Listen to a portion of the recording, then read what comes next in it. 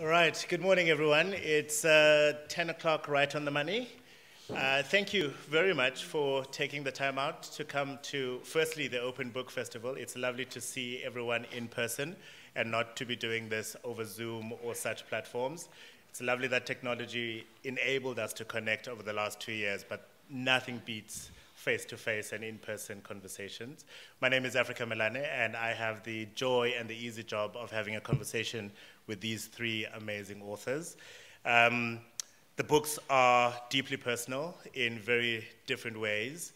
Rofhiwa Maneta has written A Man, a Fire, a Corpse, a book that is at once a tribute and a celebration of his father, but at the same time a commentary on what is a reality for many South Africans, which is the state of crime in this country and the impact that it has on us. His father was known as a top cop in Soweto, and I'm looking forward to the conversation, Rofhiwa Maneta. Lovely to have you here. Thank you for having me. That's where you clap. And then next to him is Sara-Jayne Makwala King, a friend and a colleague and a fantastic author and writer. This is her second book, Mad, Bad Love, and How the Things We Love Nearly Kill Us. And when we arrived here earlier to do sound check and make sure we were ready for you, she asked, "Did you enjoy the book?" And I went, not quite the question to ask, Sara-Jayne, because it is heartrending in many ways. It is deeply personal and reflective, and brutally honest. It's a book that is, when you consume it, I'm going to suggest you read a few chapters, put the book down, come back to it the next day, read a few more chapters. Don't try and read it all in once, because it is going to be overwhelming. Having said that, it is a fantastic read. You will laugh out loud at times, and at times you're going to want to throw things at the wall, and I suggest soft toys, because it's going to be easier that way. I'm looking forward to this conversation, Sara-Jayne, and thank you very much for the book. And Haji Mohamed Dawjee, her second book, Here's the Thing, very different from her first book, totally.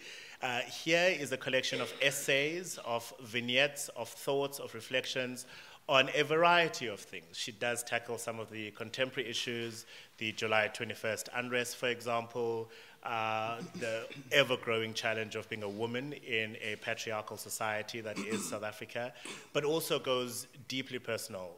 She opens the book with a very, very wonderfully written and heartbreaking letter to her late father, and really starts you off in a way that forces you to deal with love, affection, mortality, sorrow, regret, I suppose, to some ways, and really a fantastic read, and one that's going to make you chuckle as much as it's going to make you cry. Here's the Thing is the title of the book. Lovely to have you here. Same question to all three of you, and I'll start with you, Haji, and let's get the necessary but boring question out of the way. Why the book? Oh, because I had nothing else to do. No, I think it was, I just do love writing. People always say you hate writing and you love having written. For me, it's the opposite. I love writing when I hate having written, because then the job's done. But I think it was a nice point of departure from Sorry Not Sorry, which was the first book, because I'd experienced a lot of growth, a lot of changes in perspective. There was the pandemic, there was death, there was becoming a parent. And the book didn't start out the way it ended. It was, I think, very much similar to Sorry Not Sorry in that it was thematically more political and heavier politically, and dealt a lot more with race and identity and that kind of thing. And then after having all these experiences, my life closed off in certain ways, but in other ways my mind opened up for a lot more nuance. And so it evolved into this. And I just thought, there's so many people who probably have these questions that we're potentially not allowed to ask. So why not, eh? And briefly on the process, as you say, the way it started out is not how it finished. Did you go into it thinking this is going to be a book, or were you really just writing a collection of essays that you may or may not have turned into a book eventually? I think from the original draft, there were 3 drafts of this book because I was so ill and like neurologically deficient that after I gave the first 3 drafts to my wife to read, and please understand that 3 drafts equates to 180,000 words, so that's a lot. She would literally read them and put it down and go, "What the fuck is this?" And then I'd be like, I thought I was writing so well, but none of it would make sense because I just wasn't functioning neurologically.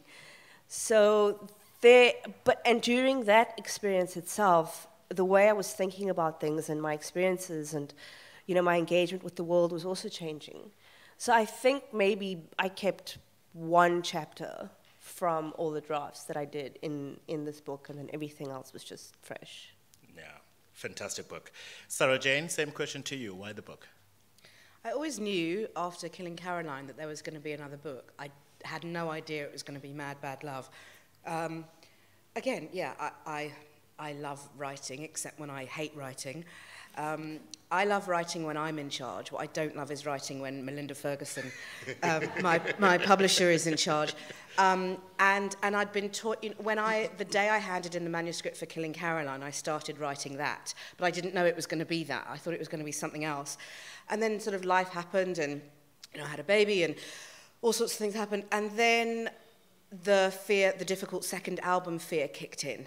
And I couldn't write. I really struggled. And then I started doing a bit here and there, and Melinda said, "Right, are we going to do this or not? If you do it, I do it. I'll do it," she said. And she's actually got a new book coming out. And so I said, "Okay, cool, always up for a challenge." 2 Leos, we're hugely competitive. And she said, "Right," and so that was it.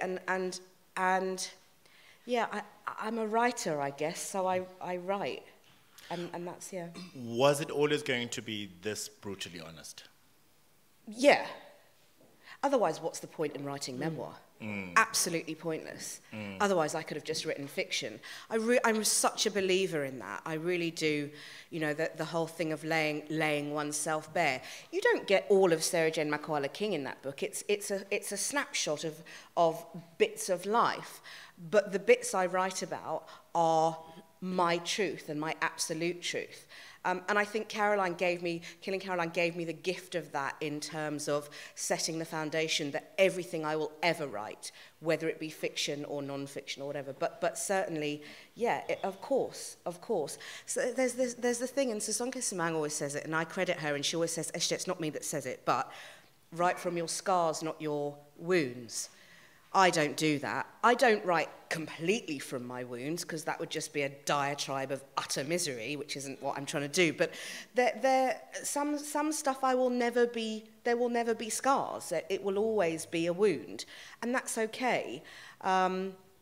I did an interview a few years ago, and the headline that came out was, "People don't want to read your unadulterated misery." And I was like, you need to take that headline down, because that's my bread and butter. Maybe they do want to read your unadulterated misery, but that people, I think, particularly with memoir, it's about relation, isn't it? You don't have to have gone through everything that I've gone through in order to relate to aspects of what I write about. And I owe it to people who read that to write honestly. Yeah. Brutally honestly sometimes. Rofhiwa, you have a cool dad, and I suppose that's why you wrote the book, right? Yeah, I mean, not necessarily. I also stumbled into the book. I was writing a book of short stories, so I was writing fiction. And then I was shopping that out. No one really wanted it at the time. And so I tweeted that I was writing an essay about my father, about his 30-plus years as a, sort of detective. And my publisher happened upon that tweet. And she said, "I'd like to offer you a book deal." And I said, "Sure." And then I suddenly had a book to write. But yeah, I'd always been a journalist, which means, you write something and it's done. Everything is fitted into, your long-form article, 2,000 words. And now I suddenly had, a book to write, which was 100 plus. which was 100+ pages. So, I mean, that kind of speaks to why I chose the form. Like, it's very episodic. Yeah. So, like, I'll write a vignette, and then I'll go off on a tangent, and then I'll come back to it. Yeah, I mean, one that had to do with sort of like my training as a journalist. I'm always used to writing a particular story and then, like, leaving it completely. But I was also reading a book called The Invention of Solitude by Paul Auster, On Earth We're Briefly Gorgeous by Ocean Vuong, and he also does a similar thing. Like, he was writing to his mother, and he'd write, and then he'd go off on a tangent for 2 or 3 pages and circle back. And so that's why the book is written as it is. You know, I might write 2 or 3 lines and then like 3 pages later, go back to those lines. But essentially it was a book about how I wanted to find out also for myself, how is it that, you know, you investigate a murder in the morning and then you come back home and help your kids with your homework. That's essentially some of the things I wanted to look through. Which is difficult enough when you're doing it with a subject matter you don't know. You add then the complexity of being the son, one of twins, or actually 3 brothers in total, but you're a twin, yeah, who your father has to help with preparing dinner and, you know, homework and all of that kind of thing. And it is your father who's going out every day and putting his life in danger to obviously fight crime. Yeah, and I mean, that's why I say in the book, like, he made the distinction as well, and I was trying to make the distinction too. There was never a way, this was never going to be like a 100% journalistic, objective account, because I'm obviously writing about my father.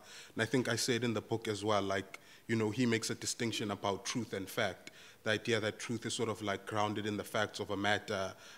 No, sorry, the other way around. Fact is sort of like grounded in objectivity. He made an example, like, you know, he said he dealt with facts completely. Like, someone might come in to report a hijacking and say the car was blue when it was actually navy. You know, they'd be telling the truth, but they wouldn't be factual. And I found that, like, very interesting, sort of like that very thin line. And in the end, I actually say, you know, he would have preferred me to write the facts about his career, but I think the truth made a more interesting account. It certainly does. Is he proud of the book? Yeah, he enjoyed it. I mean, it is, I'm not going to lie, I have a very complicated relationship with the book. Like, it kind of feels like emotional pornography. Yeah, like, I mean, okay, maybe for lack of a better term, but I mean, these are very serious things. Like, my dad was talking about, for example, in the book, how he had to look for a man's arm for like a day. And, you know, I'm sort of like writing and I'm trying to, you know, make it very literary and beautiful, but these were all very serious things to him. So, yeah, he likes the book, but I think I have a very complicated relationship with it. And does it vary every day? Like, is your complication with the book more pronounced today than it was yesterday, and what determines that? I haven't finished it, like, since handing it in. I haven't read it from start to finish since it was published, yeah. Wow. And how many months ago was it? About 4 or 5 months ago it was yeah, published, yeah? like March, yeah. Yeah. Haji, your dad sadly passed away, and passed away at a time when your relationship with him was finding itself again, because there was a difficulty between the two of you for a significant amount of time. I think the word you're looking for is forever, but we can shorten it to a significant amount of time. Yeah, it was, I mean, it was such an emotional roller coaster, because my dad and I have always had a very tortured relationship, which in he made me feel extremely small. And as a result, I made myself feel very small, just to stay out, you know, the way. And it was abusive. It was really, really abusive, both physically and emotionally. I mean, he basically had no faith that I would amount to anything in my life, and sent me off at a very, very young age. I think it was child labor, actually, to go and pack groceries at an OK Bazaar. Who remembers OK Bazaar? For the young ones, it's a thing. It's a thing. And, you know, I think that was his way of saying to me, this is what your life is destined for. Not that there's anything wrong with that, of course. But comparatively to my siblings, I had a very different father. And then, you know, 3 years before he died, or a couple of years before he died, our relationship just really started to mend itself. And he apologized to me for everything in those 3 years, and then on his deathbed as well. And when he was lying on his deathbed, I love telling the story, not because it makes me look so good, but because it's legitimately quite funny. So he had a brain tumor, and he had surgery to have it removed, and he told us 90% of it was removed. But he lied, so only 10% that was removed, was the other way around.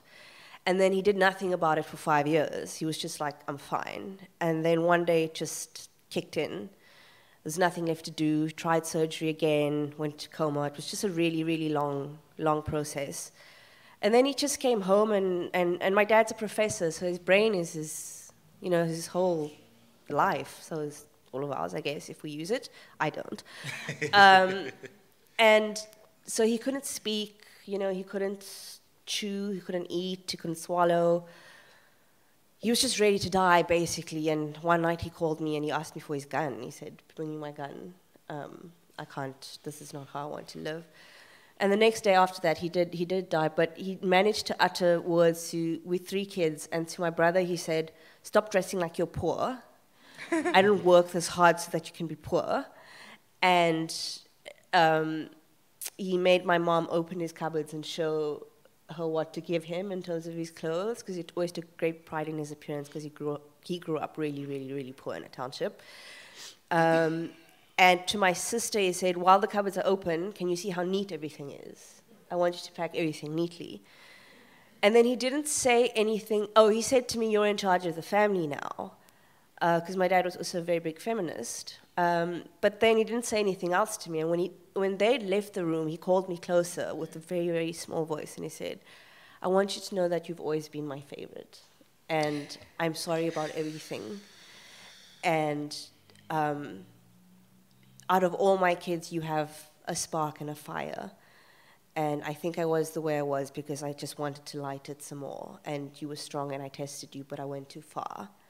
And I really, really apologize, but just know I've always loved you the most.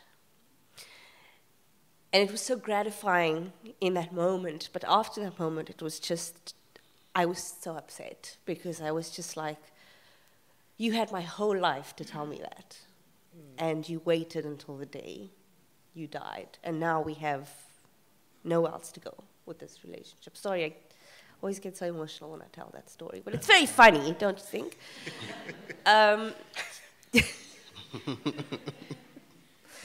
Yeah, and I have a very peaceful relationship with death as well. I mean, it's worryingly peaceful sometimes, I think. And I really did, I believe in assisted suicide, or whatever the more democratic term for that is. And if I could, I would have helped him with that. But I couldn't, and then on the other hand, if I did, maybe I wouldn't have heard those words. So, yeah. And was it the hearing of those words? Was it the anger that you just reflected on, that you felt in terms of lost opportunity, lost time, all of that, that then spurred you to write that letter? Yeah, the letter is complicated because it's both an act of accepting who he was, accepting who I am, or who I'm growing into being,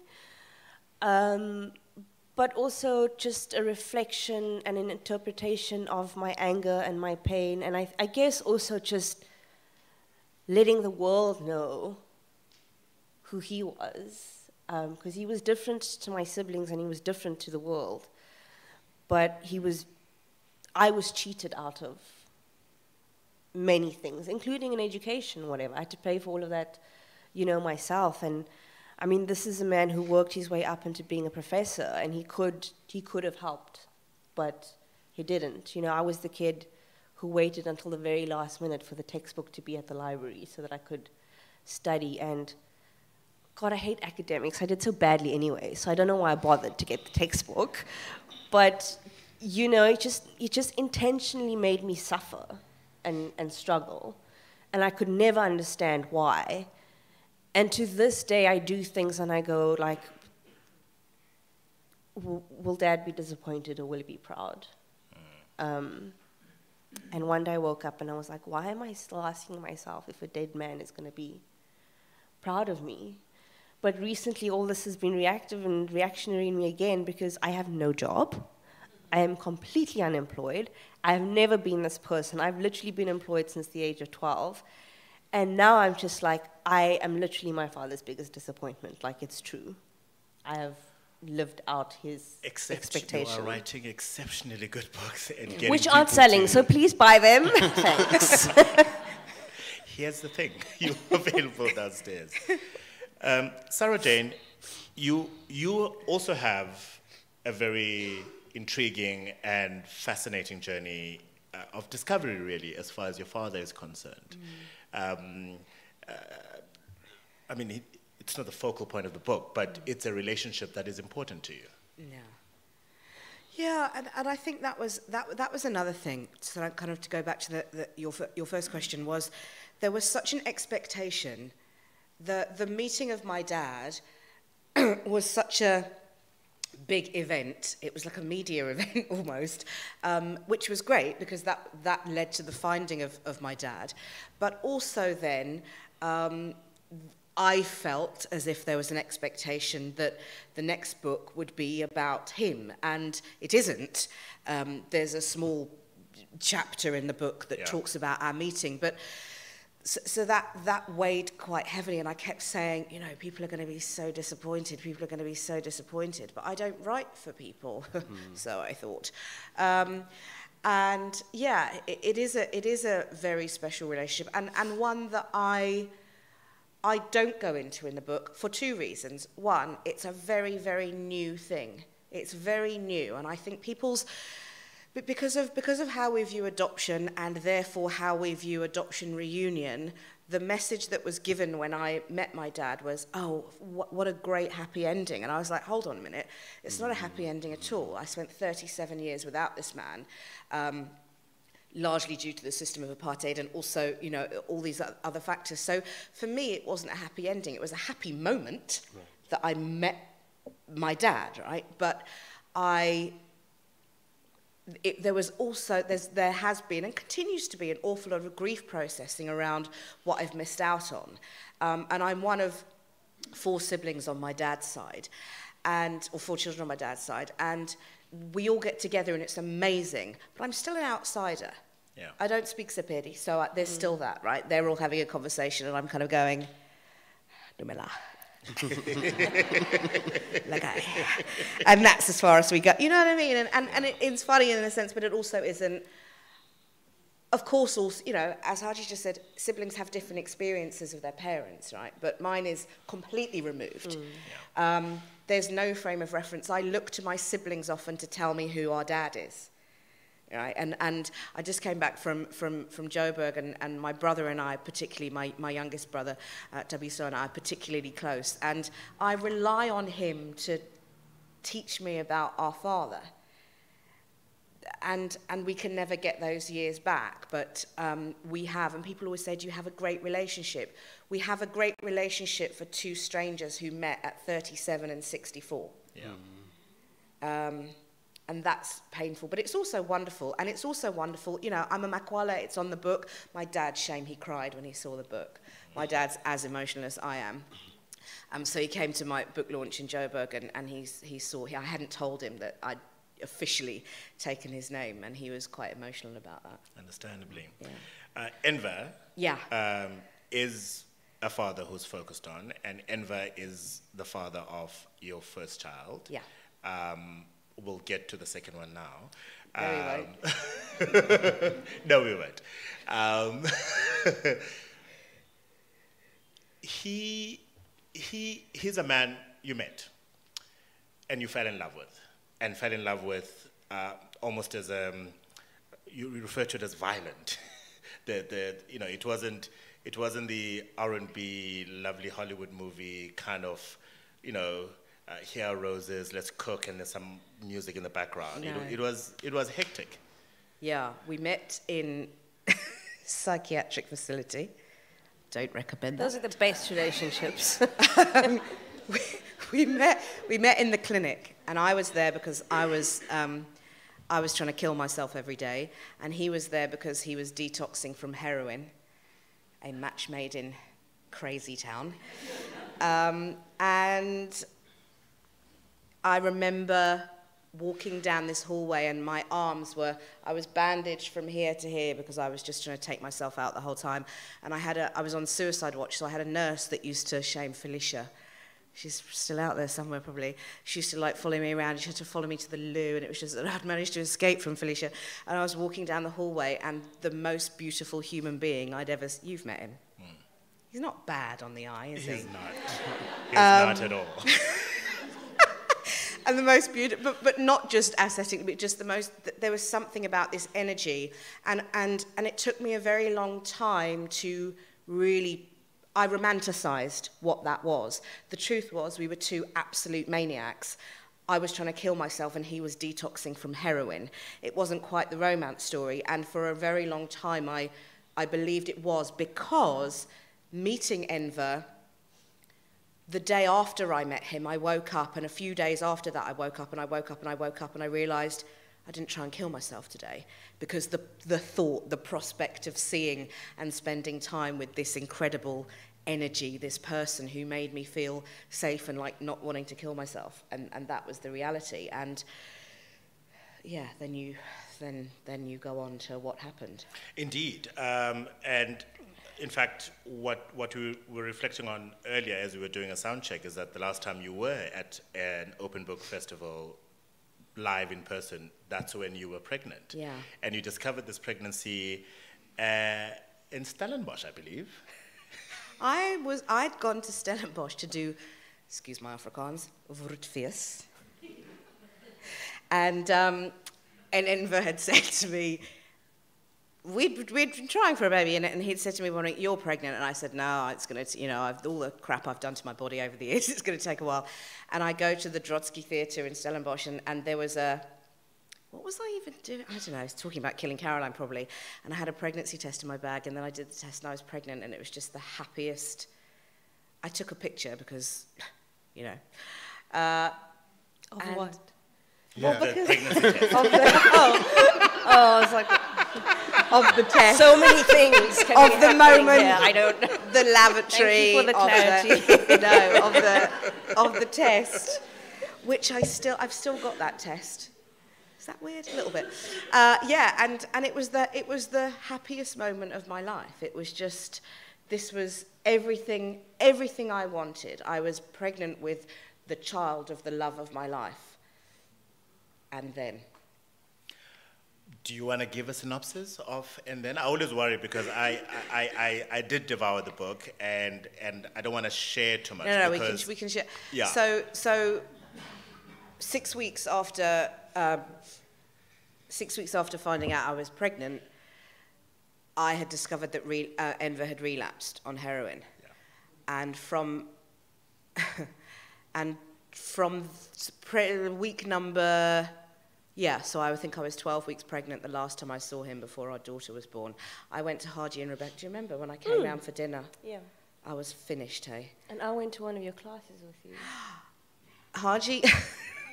I'm a lovely person. No, listen. When I was about... You don't know this. When I was heavily pregnant, and a friend of mine in the UK had said, I said, give me some advice. She said, go to an antenatal class. It'll be full of complete wankers, but you'll get a lot out of it. And so I went, and I'd been to dinner at Haji and Rebecca, and I was like, and someone told me, it's true, no, and someone told me to go, and Haji said, I'll go with you. And I went, really? And we went. To this day, because my antenatal group, we continue 3 years down the line to be friends, they all were convinced that we were married. And they were like really right on, because these two black women have come in, these two black lesbians have come in to our white space, and it's the stuff of legend. And we went, and Haji said, and somebody said to Haji, this is the stuff of legend. Somebody said, it's so good of you to come, and Haji said, well, I did put the baby in there. Anything can happen. And I imagine all of this was happening because Enver was not around. Because Enver was sitting on Wynberg train station smoking and injecting heroin into his eyeballs, essentially. And I'm making a joke about it, but it's not funny. It was the absolute, without doubt, worst period of my life. Because also I have a lot of mother stuff. You know, I'm an adopted person. There was mother stuff. There was suddenly the thought that I was going to have a baby on my own. And literally he disappeared. I didn't know if he was dead or alive. His family and I don't have a good relationship. So that I was cut off completely. And and ended back up in the clinic where he and I had met. And to carry a child and it be, for that to be the most joyous thing, but you also want to kill yourself, right? So it was, I'm so sorry about the language for the young impressionables at the back. It was fucked. It was just such a horrible, horrible situation. And I knew I wasn't going to not have the baby. So what terrified me even more was that I was going to, but I knew I couldn't do it. And the first words of the book are, I'm a bad mother. Yeah. Yeah.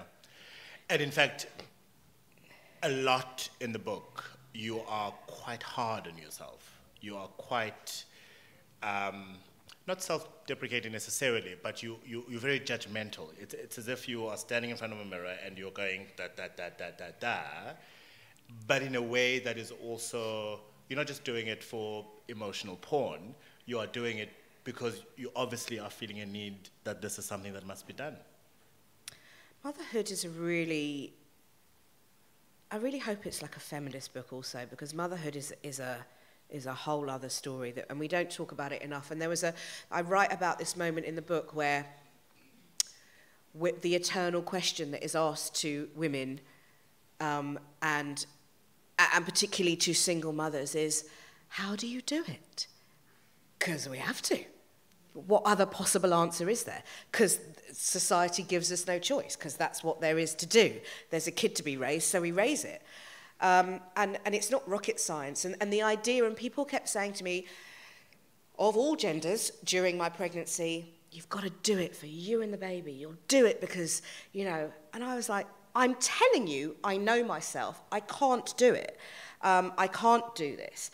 And as if just by virtue of having a womb and a vagina, there's some kind of like maternal thing. It's nonsense. The maternal instinct is the creation of the patriarchy to kind of go, not up, we can't do anything here because we don't have the vagina and the thing. So like, no, definitely not. And I did do it, but I continue to doubt myself as a mother because I just do. Yeah. And Rofhiwa, I will come to you in a moment, but I just want to continue on this mother track, because you do write an essay on motherhood. And you too share very similar sentiments. It's not all rosy. No, I mean, I have to just confess to the audience that my essay on motherhood, or parenthood rather, is, I think, a lot less. Well, it's significant, but it's a lot less serious than Sara-Jayne's, and it's intentionally that way because it's just so hard. Yeah. I think if you don't laugh through being a parent, you will just cry all the time. And I do. At night, secretly, I listen to Adele and I just weep. And I ask myself questions like, I used to have money. And, you know, I could just Netflix and chill. Or, do you know, when I saw something in the store, I didn't have to buy it for someone else. I could buy it for myself. But there are things, and there are things that seem quite fickle. Like, my biggest things that I stress about sometimes at nighttime is like, oh my God, I've got to teach this kid how to ride a bike at some point. Or, oh my God, I hate cold water, but someone's got to teach him how to swim. You know, like there's all these things, and they seem like little things, but they're not, because if you don't, who else is going to do it? Or you're like, oh, he's got such a great musical ear. Like, do I do something with this now? Do I wait? Like, what can happen? You know, there's like all this stuff, and you're just trying to do the best you can do with what you have. And I hate those. I actually just, you're a liar. If you're a parent or a new parent and someone comes to you and says, how does it feel to have a new baby? And they go, oh, it's wonderful. It's the best thing that ever happened to me. It's changed my life. And I'm like, fuck you. You're actually fucking lying because it's the worst. And you're dying inside. And society doesn't allow you to say that. Yeah, that. Yeah. That. And so now you can't say it. But here's my essay. Let me say it for you. It is a literal heap of burning shit. Yeah. And we're just trying to get ourselves out with little buckets of water. And, you know, sometimes it's not working. So... yeah. In a later essay, though, where you're talking about your status of your relationship with your wife, you do make reference beautifully to the meaning of this child to you and to Beck. Oh, 100%. I mean, two things can be true at the same time, Very right? true. And I Very think, true. especially in the time that we live in with many, like a variety of topics, you know, whether it's gender or body politics or, you know, like whatever. We've come to a point where our stance is very sort of like black and white. You know, it's very this or that. And even in this entire book, I'm just like, but two things can be true at the same time. You can agree with something and question it at the same time. And so saying that sometimes I hate being a mother is not the same as saying that I hate my child. Thank you. Because I love him tremendously. Like... there have been times when I have fought with nursery school kids, you know, and they have had to like, I don't speak to the teachers, I'm just not that kind of parent. My wife takes responsibility in being social and like, you know, whatever. But if a kid comes at my kid, I will whisper in his ear, I will break your face. Just And so my wife tries to keep me away from the school as much as she can, because I'm ready to go, man. I mean, like, I was a school teacher. I don't care how old you are. I'm not abusive anyway. Please not take this the wrong way.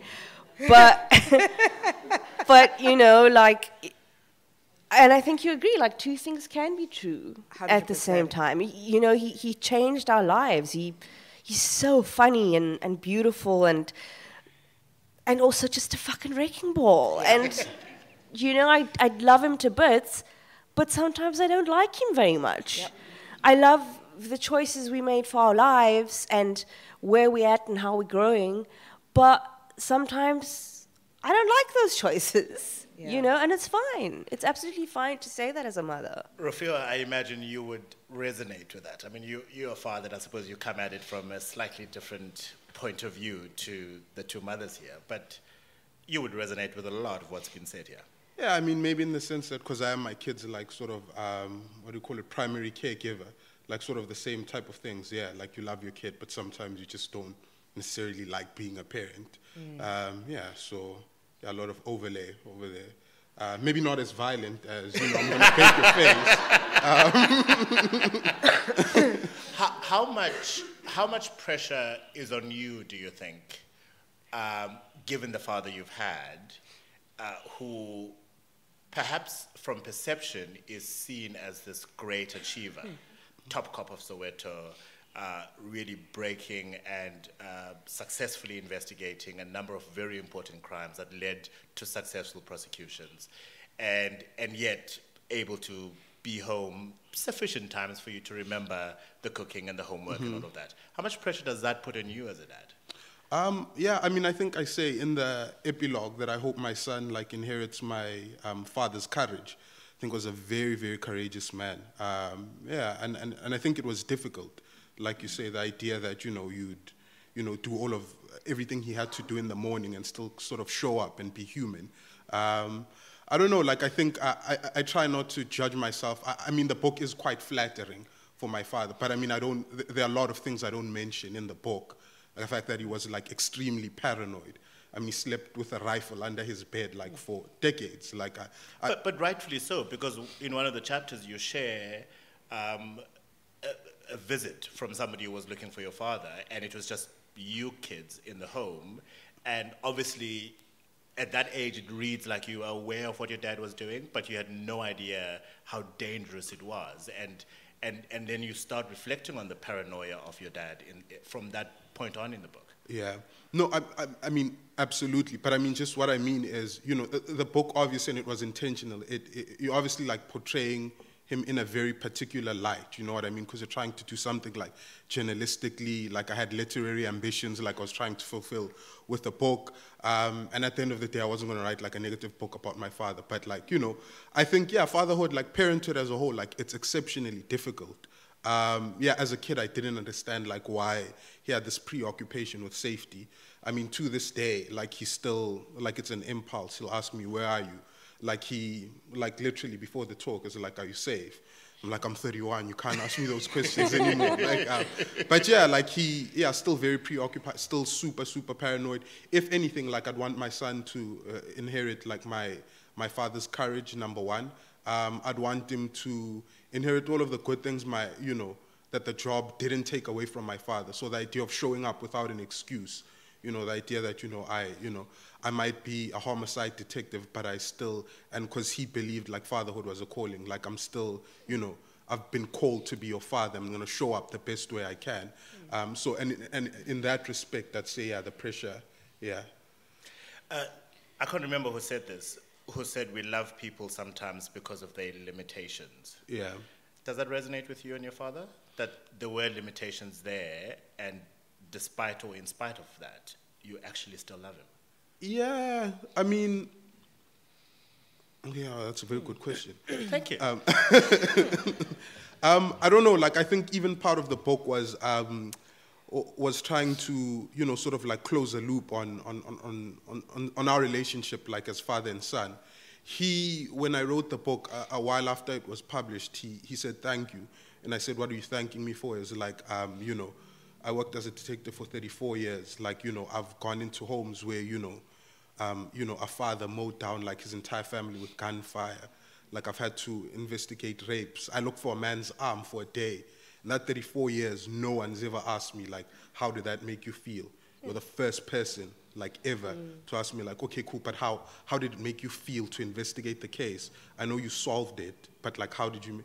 And I think, you know, yeah, after that, like, it was easier to be a bit more forgiving of his limitations because you understand that, you know, it was just, like, human. You know, it was just doing the best he could. Worked like even to, maybe to allude to the title, it's called A Man, a Fire, a Corpse. It speaks to some of the resources, the lack of resources in policing. On my dad's first day as a police official, he was a constable. There was an accident and he had to sit with a dead body and wait for the ambulance for 2 hours.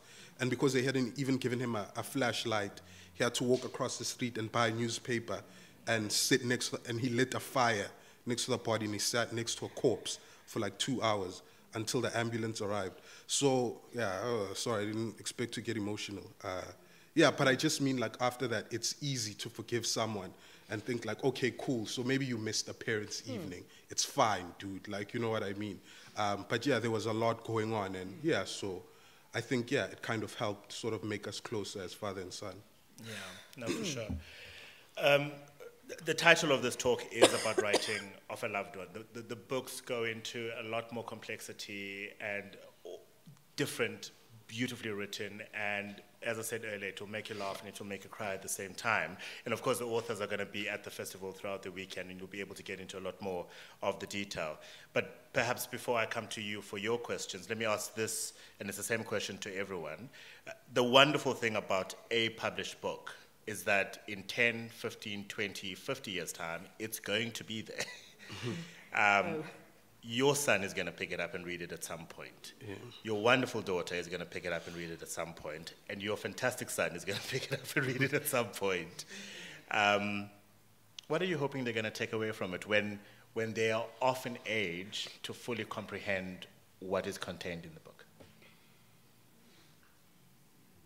It's another good question, hey? You know, Africa, it is 11:45 on a Friday morning. I am not even properly awake yet. But no, you're right. You're right. And I think sometimes when we write, I think we do forget to keep that sort of top of mind, you know. But at the same time, I don't think we necessarily do have to police what we say when we write because our kids will read it. Because outside of the lives they're going to live and the people they're going to become, the conflict, trauma, and struggles they're going to have, whatever they are. Parents are their own people as well, You know, we're separate from just being someone's mother or someone's caregiver or anything, or someone's daughter or whatever, you know, and as will they be. And I think being a parent has taught me one thing, and that is, and I realized this ages ago, like I forgave my dad long before he forgave me, and to an extent it was also abusive towards myself because I shouldn't have, in many ways. I should have worked through it. But I realized that he did the best he could with what he had. And he had trauma in his own life. And he grew up really hard. And maybe he too was not ready to be a parent, you know. He also didn't know how. And he made severe mistakes, and I don't want to repeat them. But I'm pretty sure my kids, you know, psychiatry or psychological bill is going to be as big as mine when he's older, because we will mess up. And I think my hope is that when he reads these books, he'll realize there was some sense of awareness. Yeah. And maybe it wasn't entirely there. But especially with Here's the Thing comparatively, when I compare it to Sorry Not Sorry, if he does want to read both, you'll see that there is room for growth and room for change, and that people develop and they change their opinions. And, you know, maybe the next book will just be about how I sent him to Idols and he became a rock star or something, I don't know, you know. But at the same time, at this age that he is now, I can almost 100% guarantee you that kids do not care who their parents are. Like, they don't care if you're Madonna or Haji or whoever, or if you're an author or you're famous or you're not famous. They could give two shits, you know. So for right now, all I can say is he has absolutely no interest in reading these books, man. Like, he's bored by these books to his skull. So it is what it is. Haji does also write about, obviously, her beautiful wife, who keeps on checking her hair out on the passenger car mirror thing. She also writes about pants that are designed for women that don't have pockets, and she raises a big issue about that. So the book is a lot more about, you know, children and parents and all of that.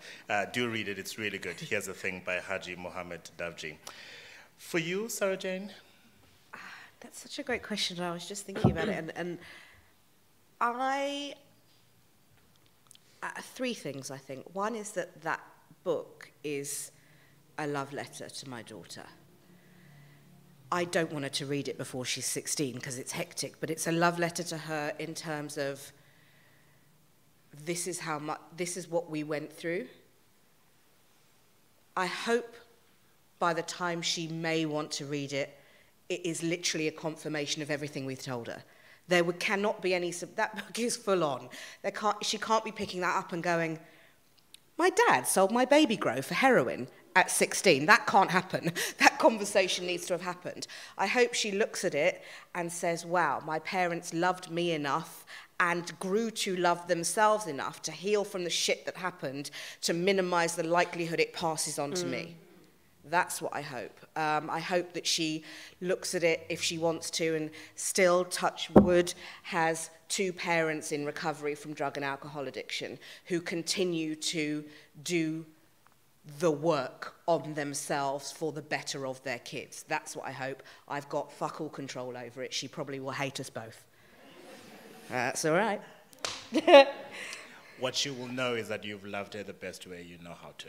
Yes, sir. And that comes across in the book very, very strongly. And I do want to ask, but you don't have to answer it because you're going to have to read the book to get the answer, whether Enver showed up. Well, the real Enver show up, I think, was the title of that chapter. And it really, I have 1,000 more questions, but that's not for today. And for you, Rofhiwa? Yeah, I think you, like, just sort of in writing, you kind of have like two schools of thought. There's like Richard Kapuscinski, who was like a journalist who sort of mixed magical realism with journalism. He was of the opinion like that writing is like sacred work, and, you know, it's a divine commission and what have you. And then you have someone like David Foster Wallace, like very amazing writer, kind of a bit of a terrible human being, but who, you know, sort of viewed writing as a technology like a very sort of like, you know, like almost as a piece of code, like, you know, where you sort of like give meaning to like ideas. And I think, you know, I was always aware of those two schools of thought when I was writing the book, because on one end, you know, I wanted to write, like I wanted to have an account, you know, of my dad's career. So that was a sort of like journalistic account, like talking about who he was. But number two, like I wanted the book to be about, you know, sort of like the emotional and sort of like, you know, psychological equipment it takes every day to work, you know, the kind of job my father did. And I hope, you know, whoever stumbles upon the book in 10, 15 years will one get like an accurate account of, you know, my dad, like as in, you know, number one, as a biography. I hope you get to read it and you understand, you know, who Amos Maneta was as a detective. But that secondary to that, you know, I'd like people to read it and get the impression of who he was as a father, as a human being, you know, what were his fears outside of his police work. Yeah, and just get a sense that, you know, a human being existed. I don't remember who had a line called like, there was a human who once lived here. But just, yeah, there was a human who once lived in this body, who occupied this space, who walked this earth. I hope, yeah, that's what I want people to I have no clue whether this was their intention or not. Men, and in most cases rightfully, get a bad rap in you know, general society right now. What this gave me insight to is a complexity of one man, and it is one man's story, in a mess of this beautiful country of ours, because it is a messy country, but it is beautiful. And to find someone who is a man who for all those years wore the blue uniform, who is someone to celebrate, is such a joy. And thank you for that, and thank you for honoring your father in that way. Thank you very much. All right, I am a talk show host, so I do apologize. I've left you with only 9 minutes for questions. Show of hands, please, and microphones will come to you, and if you can direct your question to an author. If you don't ask questions, I'll just continue. There's one right here at the front. Thank you, guys. That was amazing.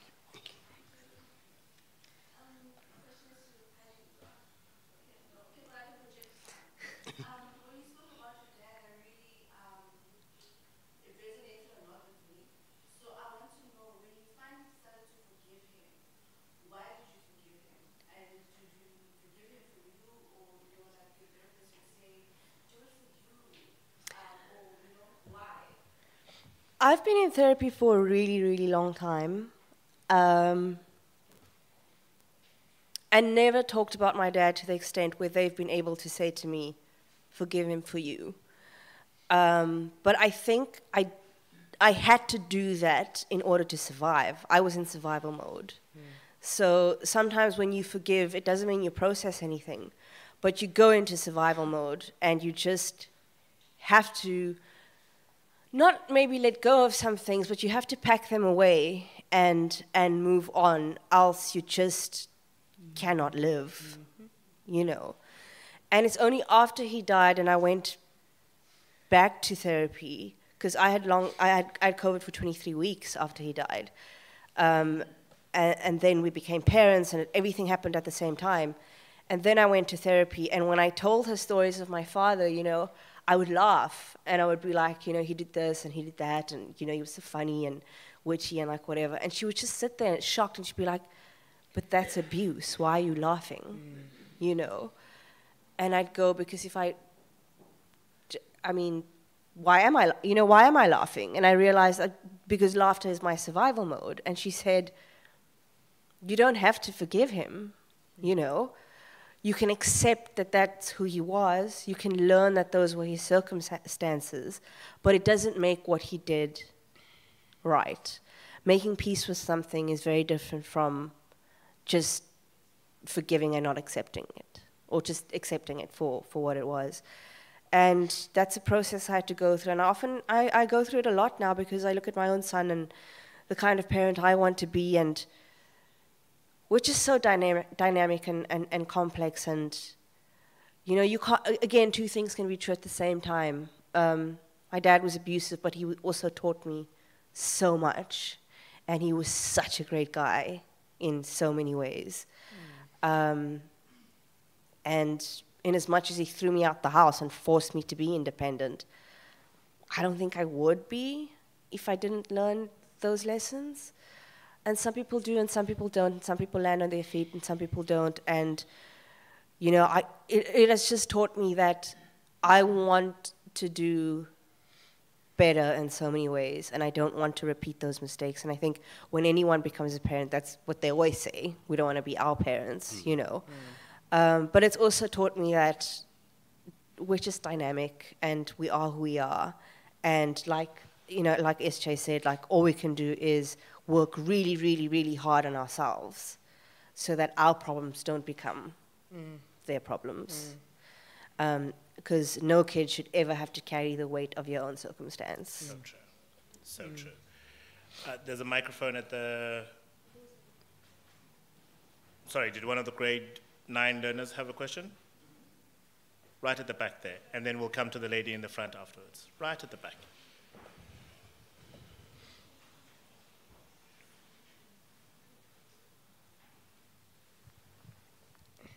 So my question is not specific to anyone, but I would like to know what is the hardest thing about being a writer?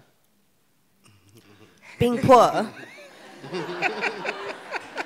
I mean, that is, I mean, SJ has a lovely job as a radio journalist, and she's a host, and she's amazing. You know, I'm sorry, I have no short memory. Has a great job as a journalist. You know, Africa has a great job as a working journalist and a broadcaster. But then I'm not an author, so that doesn't count That for is me. also true. I am a career writer. That is all I do. It's what I live for. It used to be my bread and butter, but now it is my 2-minute noodles maybe twice a week. So, you know, it's, yeah, that's what you're looking at, but you know what? You don't do it for money comes and money goes.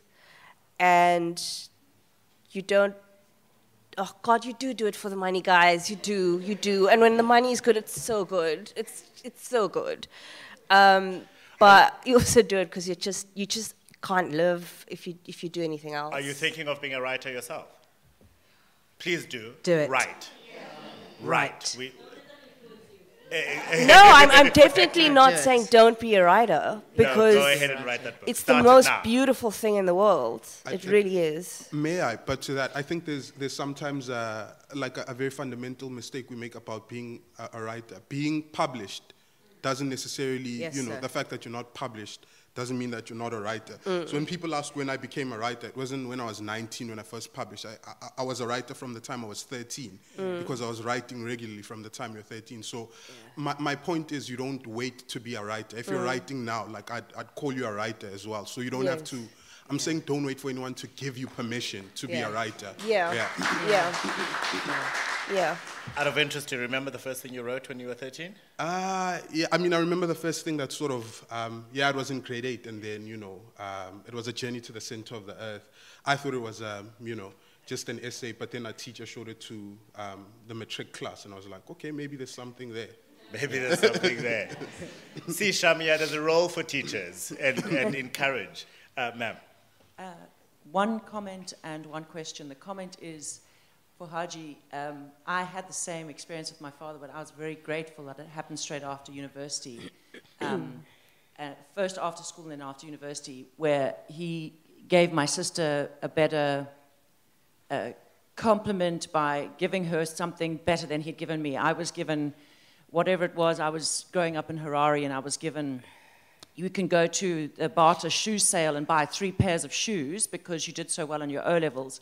And my sister was taken out to dinner at the Meikles Hotel, and I made the mistake of asking the question, why did I get that? And she, well, we knew you'd pass.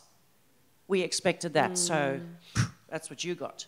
And I finished university, but nobody else in the family went.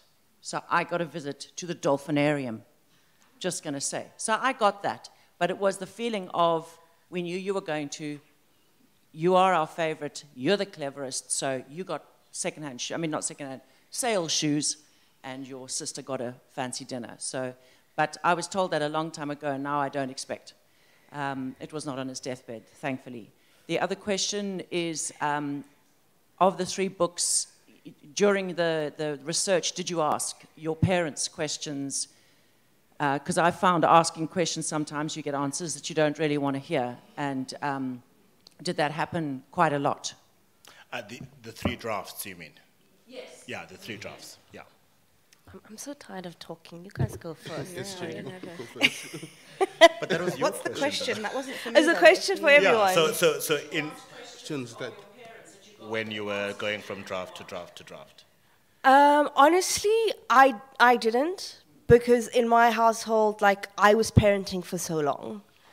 I was the parent to my mother. You know, I was looking after her. And to this day, I still kind of parent my mother. And I had to work through that. I was the parent to my 2 younger siblings because no one was ever around, you know. And in terms of my dad, I had to be an adult because I had to take things on the nose. And also anyone who grows up in a brown family knows that you don't ask questions like why, you know, or why me. You take it on the chin, you be quiet, you get a slap, you go to your room, you're not allowed to cry in public, you know, you just do all those things. And to be quite honest, I mean, this might sound, you know, a little bit arrogant, but I'd been privy to their information and their stories and their problems for so long. Like, I remember one day my dad beat my mom, and I had to sit outside the door and pass her tissues under the door and take care of her. And this wasn't a once-off thing. This happened all the time, you know. And so I was privy to so much of their relationship that I probably shouldn't have been. And so much of their trauma and what they were going through and their struggles and how they took it out on me and me having to then protect my siblings from all of that, that I felt like I had more than enough information.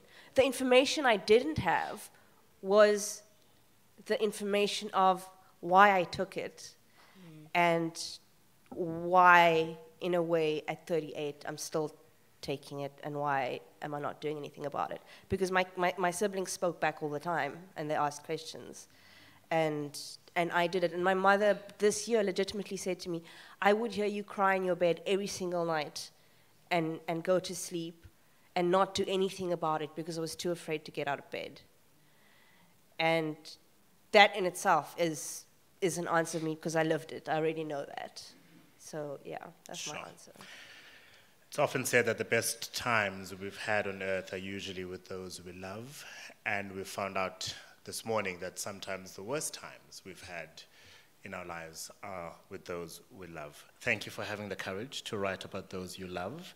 Thank you for giving us an insight in your world.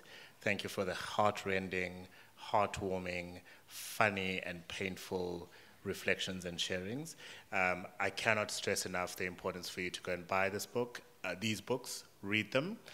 Number 1, because it's good for you. Number 2, because we need to pay for Haji. Number 3, because the authors are going to be downstairs for the next hour, available to sign these books. Thank you very much for coming out, and have a wonderful rest of your festival. And thank you to Africa as well for being a great host.